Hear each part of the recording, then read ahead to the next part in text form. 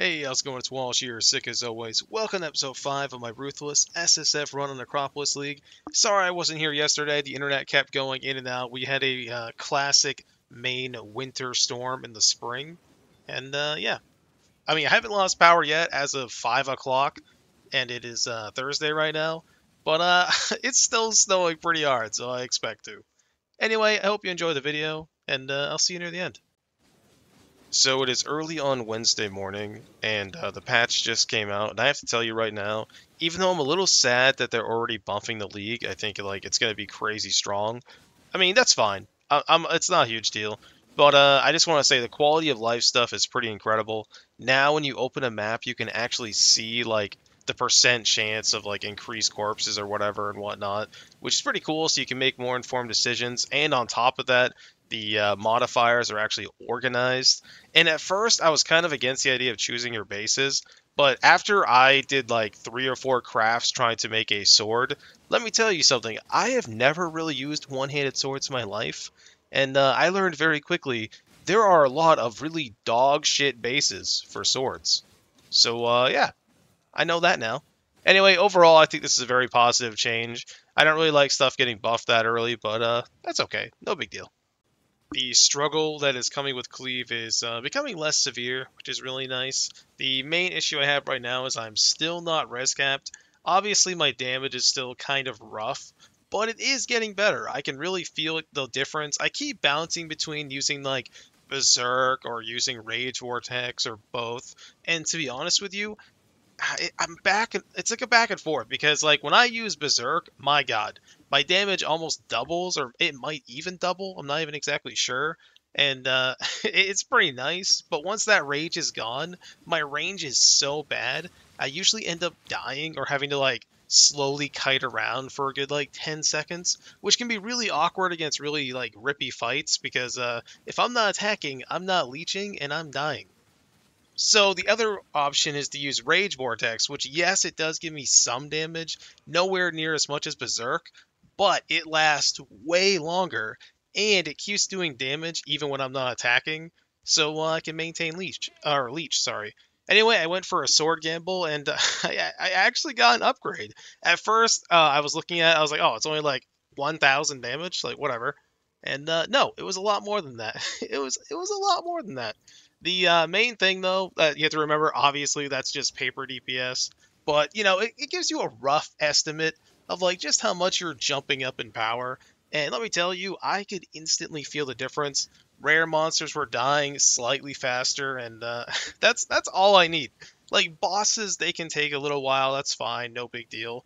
But when I'm struggling to kill rares in a map, it's a bad time. Like, that rare right there, well, I can't even talk. That rare right there has endurance charges, and he's dying faster than he did before I had this weapon. So yeah, good times. I am absolutely loving the Scarab changes. My God. Without a doubt, the absolute best change they ever made for Ruthless. It feels so nice. I feel like I can see so many more mechanics than I usually could, and I don't feel bad like doing that mechanic, even though I'm not fully specced into it on the tree. It just feels so nice. Like one of the greatest changes they've ever made. Anyway, I completed the lookout map, but let me tell you, I hate poison. I hate poison so freaking much. Poison kills me more than anything else. It is absolutely ridiculous. But anyway, I actually completed a blight and got a melee splash, which granted is not a good support, but I can swap it. You know, that's the dream, or 3-to-1 it. Because the main thing I'm looking for right now is rage support. Rage support would give me a ridiculous amount of damage. My God. And it would also let me get an additional rage on hit, which is pretty huge. Going for a 3-to-1 here. Of course, it's Spell Totem. Spell Totem. Oh well, it's fine. As you can see here, when I use Berserk, my damage is pretty nice, at least by my standards anyway. I actually got 2 uniques, and they were both complete trash. You gotta love it. My first tier 10, I was really hoping to get a red map, just because it would be nice to finally see if I could do a red map. I think I could if the mods weren't too crazy, but it didn't matter because it didn't drop. So back to farming. The map sustain has been pretty nice. I keep going down to lower tiers just because I want to get XP. And then, oh hey, mark on hit, let's go. But then I'm like, no, I just want to progress the Atlas. And I keep doing rippy stuff and deleting all of my XP, which is very depressing. I vowed that map hoping it would go to a tier 11, and as you saw, it did not. But we did get an offering, which is pretty cool. I am definitely not ready to go to Uberlab. I mean, I feel like I could, but I would just have to play really safe, and it would take a long time, so I don't really want to do that. I did make a heavy belt. I did not have a life modifier on it, and to be honest with you, I just need res. I didn't even care. I just wanted some resist. It's so bad. Having like, hey, Kirek, having like literally 40 lightning res in tier like 6 to 8 maps feels really, really bad. Anyway, Kirak has a tier 7 I need, so I jumped into it. The mods were kind of rippy, but honestly, I had no problem. I did die to the map a few times, but I did not die to the boss. And of course, in true Kirak fashion, right after I completed the map, he sold me another one I needed. So yeah. And just think, I don't even have much invested in Kirak. I don't really go for the 0.5 nodes anymore. It doesn't feel worth it to me. I think it's way more efficient just to go up through the middle, take that flat, or not flat, sorry, take that 2% Kirak, and just go from there. It saves you so many points, and you get so much percent, and honestly, it's been more than enough. Now, granted, if you're like just running up the tiers really, really fast, and you're not farming a lot of maps like me, then yeah, I think I'd go for the 0.5s. Anyway, I started doing some delve. Honestly, it's been okay XP. I've been dying like quite a bit, to be honest with you. What the fuck is that? Oh my god, it has a prefix and a suffix. That is that is the greatest axe I have ever seen in my entire life. I don't think I've ever had. Well, I was gonna say on SSF like bench league, but no, I've definitely had higher than that. But Ruthless, not a chance. I was praying for a 500 DPS, like praying for 500 for like the last like what? Have we ever gotten one? Like 4 or 5 leagues, and we got a 700. To be honest with you, I instantly re-rolled, and I mean instantly. I got out of that delve, I tried fusing it, and I logged out and started leveling up. I also got the Ellie hit I was looking for, which is pretty sick. Pretty happy to have that for the reroll after this one. But I have not done a red map as a berserker, so I still have to do that before I can play any other ascendancy. And as you can see here, we are playing Earth Shatter. I have been wanting to try Earth Shatter since Ruthless first began, but I did not want to play it until I had a real two-handed weapon to use. I didn't care what kind of weapon it was, I just wanted something awesome. Finally got one, and I finally get to try out this skill. And as you can see here, this is me using a crappy level like 50 something axe. Well, I guess it's not crappy, it's a pretty good axe for level 50. But like even now, I'm doing like literally double the damage of cleave. It's pretty sad. As soon as I hit level 68, I got out of this map, as you're gonna see.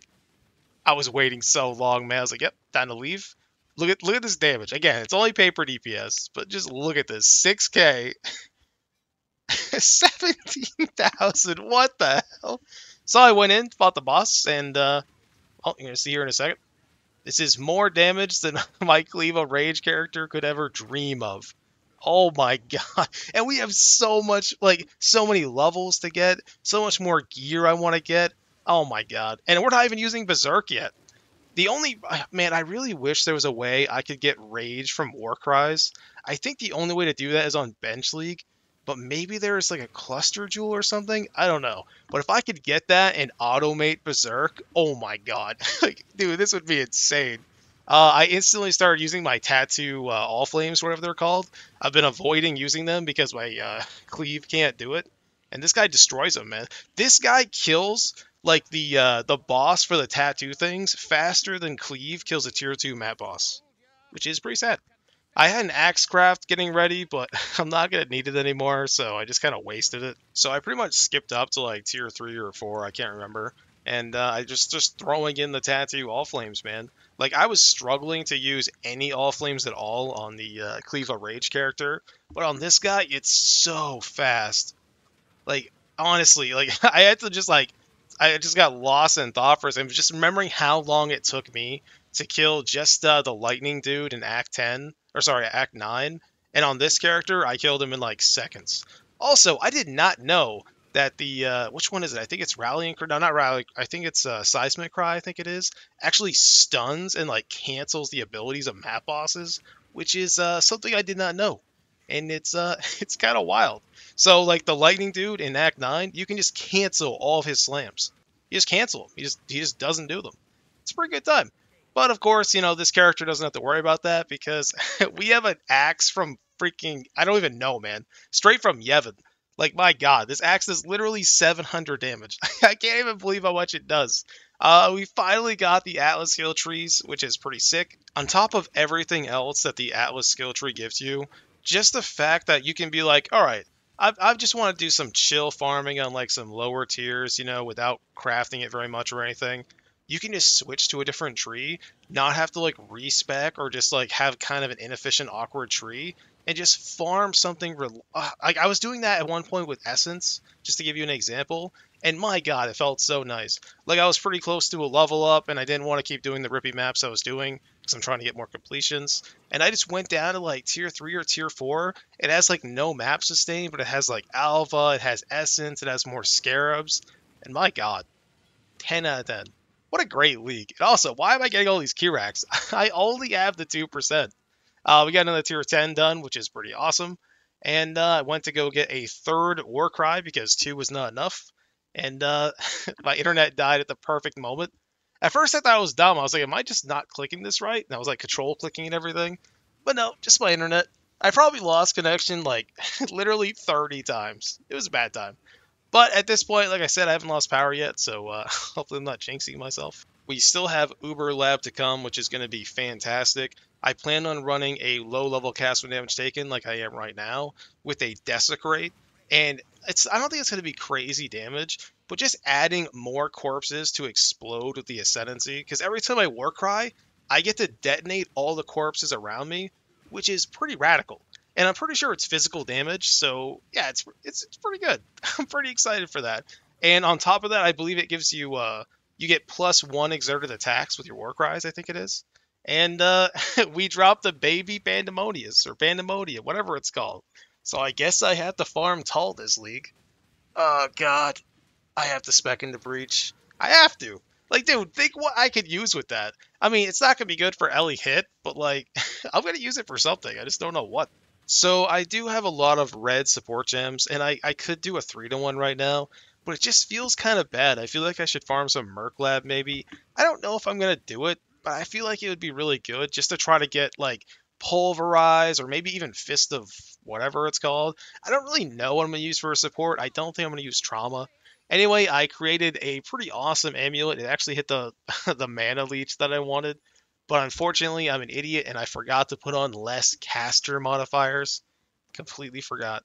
I put less attack modifiers and I didn't even think about caster. I don't know why. Anyway, here's me doing some lower level maps. I can tell you right now, the new essence modifiers are insane. My god. Like, it's gonna seem not that crazy at first, but once you realize how good it is, I'm gonna tell you right now, you're not gonna want to turn essence off. So now when you open an essence, if you have the node, the boss will have one of those random essences on them as well. So yeah, just think about that.